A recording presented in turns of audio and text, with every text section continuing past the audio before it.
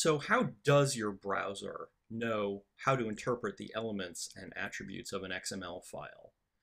And it's not just your browser, it's any application that interprets an XML file. So how does any piece of software know what it's looking at when it looks at an XML file? And the answer is the elements and attributes in an XML document are declared in a document type definition. So let's actually look at a document type definition. But first, before we do that, let's go back to our recipe for oatmeal that we were looking at earlier. So this is that same recipe, and I will show you the source code for that recipe right here. And notice that it looks almost exactly the same, except for this header piece right up here.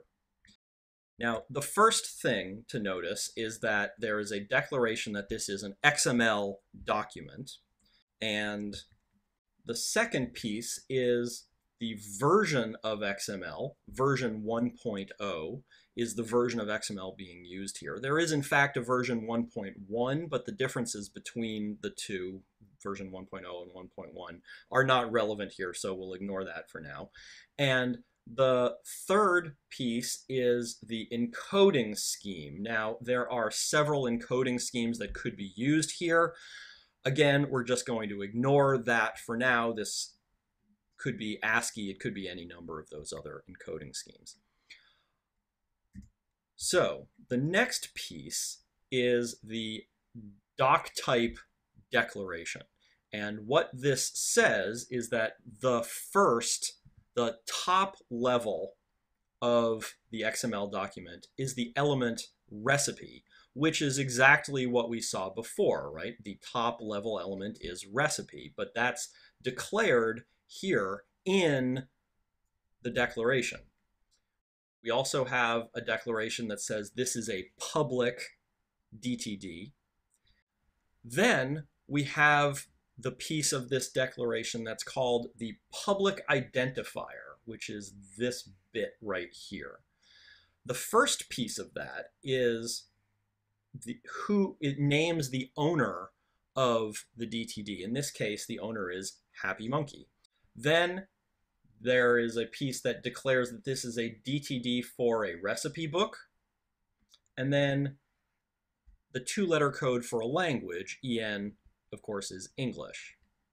Then we have this last bit is a URL, and that is the URL for where the DTD actually lives on the internet.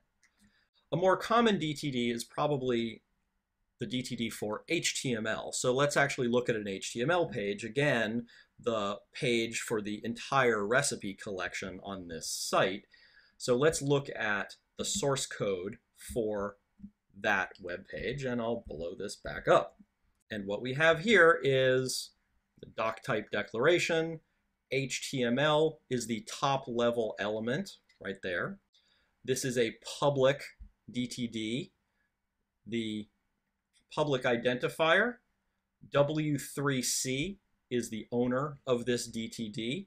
It is for HTML version 4.01. And again, it's in English. And then the last bit, again, is there is the URL for where that DTD lives. So that's the declaration header that you're more likely to see around the web. As much as I like our oatmeal recipe, this is not using a very common standard DTD. So, as an aside, it is possible to put a DTD in the XML file itself. For example, we could put the DTD up here somewhere, right? But most DTDs for Dublin Core, for example, the DTD for any pre-existing metadata schema is going to be external, right? We're going to have to declare the URL for where that DTD lives, because the DTD for a metadata schema that already exists, that DTD already exists somewhere on the web. So we're going to want to point to it rather than include it in our own XML document. So now let's actually look at this recipe book DTD.